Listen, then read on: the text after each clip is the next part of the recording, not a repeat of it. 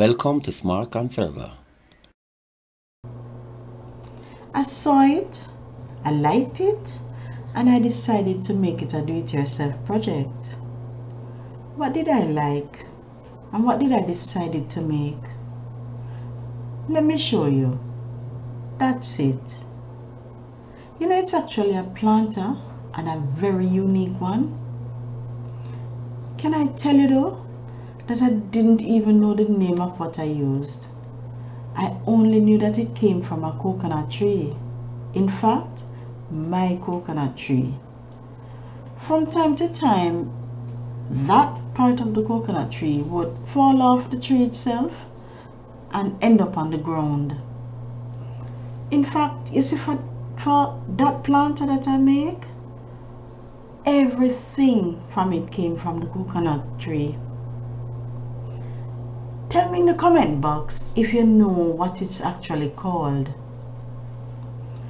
What I do know is the section that I used is where coconut would flower and it would develop into fruits that you and I can enjoy. Anyway, it's called a frond. You remember once I told you that actually it's in a vlog. I told you that you can use anything to make a planter pot. Yeah man, I did that vlog. You know what it really takes at times to do these things will be your imagination, and don't forget that creativity. Let me tell you what happened.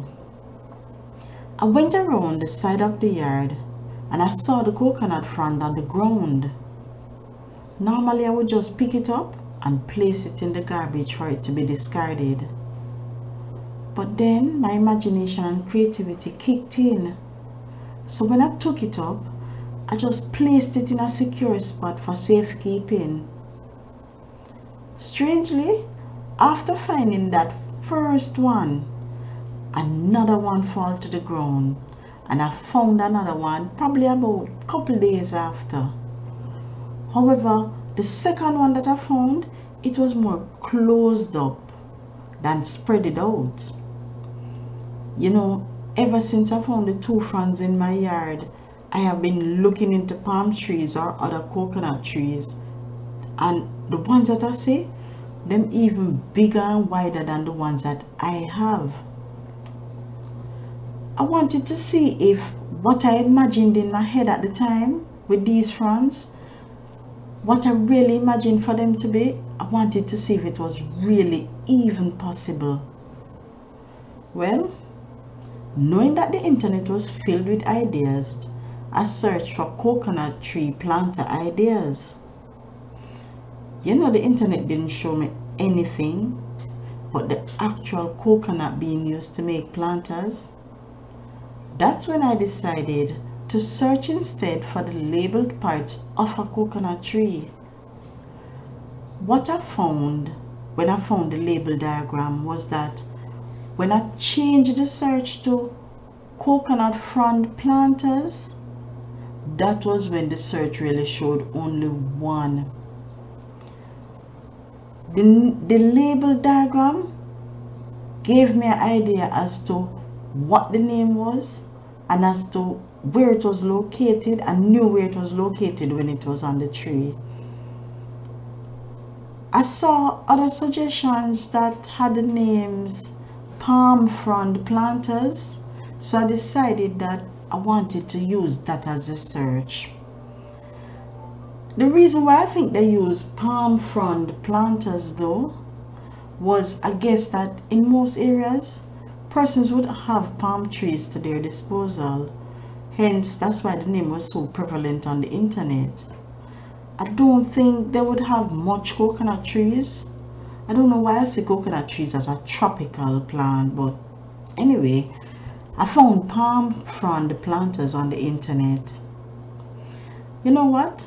Enough talking. Let me show you and tell you how I made it. So, with that idea that I had in mind, I now set out to make my own. And of course, you know I had to add my personal touch. What I did was I first removed the old dead flower or the dried part inside. How I did that was by cutting the base with a hacksaw blade. You see, at this point you really had to be careful when you're doing this part, because if you're not careful you can split that part of it, and when it's split it's going to go straight down, and whatever frond you have, it would be unusable. So after carefully removing the inside, yeah man, after carefully removing the inside, I really had to give it a thorough wash using even soap. I had to use a soap as the inside had some black things inside, so I wanted to really wash that out to look like the outside of it. Now when I started washing it, it started to feel a bit softer, as if I was scrubbing it too hard, and scrubbing it too hard, it feel like it would damage it. That thing was a bit difficult to clean, as the frond itself had deep cut-like marks running from the top to the bottom. That's the one that I had. I'm not too sure about the palm one, but the one I had the cuts. So after cleaning it now with the water, I took out whatever else I could take out with it. I just put it down and allow it to dry. When it was dry, it came back just the same thickness and hardness that it had before. So I decided to use a fine water sandpaper to see if I could remove some of the discoloring as much as I possibly can. After doing all of that, I just rinse it off again and allow it to dry once more. Then I got the idea that I wanted to paint it in the rich gold color. I really liked the look when I painted it. However, what I noticed is that the gold doesn't show as much on the frond, and when I use that same gold color on metal, the gold really stand out. After the painting, I left it to dry. It was now at that stage that it was done, but there was a problem, and it was to find the right plant for it. I thought of planting a succulent in that one, but in the one that was more closed, and an orchid in the other, which was more broadened and opened out. You see, the issue that I was having, it was really finding those plants. Anyway, after weeks, I was able to find an orchid, only an orchid, but the other planter, I was not able to find the exact succulent I wanted. I did visit some succulent stores, but I didn't find any that I wanted. I think I want something that would probably hang. I don't want any fillers to go in there. I want something that would eventually hang, but let's wait and see. I might find something eventually. Now, planting the orchid, it was another task. I used the waste which came from the end of the coconut leaf, and I wrapped it around the orchid in a cone-like shape. Then I stuck it in carefully in the bottom point of the frond, and that was when I applied hot glue just to secure it. Then, using that same glue gun, I paste that glue along the side and try to affix the sides to the frond. It was a bit difficult because sometimes by the time I would put that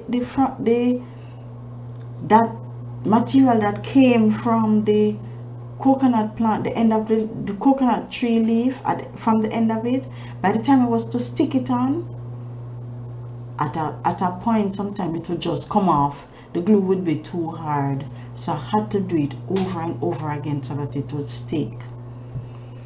Well, it eventually worked, and now that it is planted, all I had to do was to apply the stones and whatever charcoals, and I had some mini pine cones, so I placed it in there, and there you have it. It was done. Overall, I liked working on this project. It was easy. It didn't take a lot of time. If I get the perfect frond, I think I can turn it into like a boat-like shape, and I can plant succulents in it, having it shaped like a boat. The more slender frond that I have is still waiting the perfect succulent, but I believe it will be found one day at the right time. In fact, I'm going to show you it, the finished product that is awaiting that succulent, and you tell me the perfect succulents that I could use, or succulent that I could use. I'm waiting, and I'll wait patiently. Overall, I would give this task a 10 out of 10. With ease, this task was executed. Once again, I'm letting you know, anything, just about anything, can be used as a planter. Try it. You have come to the end of another series. Join us next time for more ways to conserve.